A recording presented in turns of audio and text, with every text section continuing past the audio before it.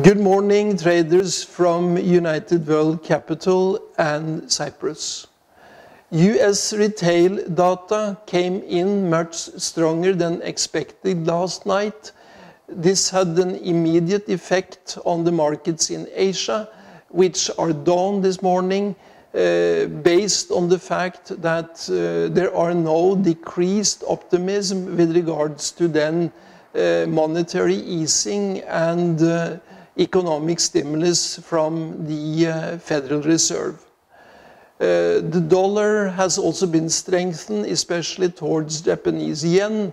It's trading towards then 78.85 this morning, and commentators think that we soon will see then 80 in relation between euro and US dollar, between yen and US dollar. This is of course good news for Japanese exporters. Another important figure today is going to be coming with regards to then industrial output and also inflation numbers. If these numbers are going to be as positive as the unemployment and retail figures, we can expect to see a stronger US dollar against most currencies in the time to come. The euro-US dollar has not been impacted substantially by the retail data.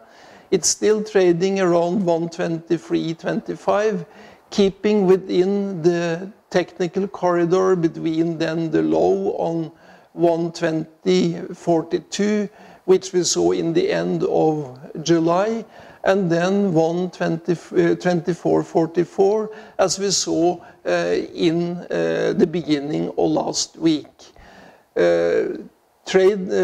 Investors are thinking that it's going to be, for the short term, movement within this corridor between high and low.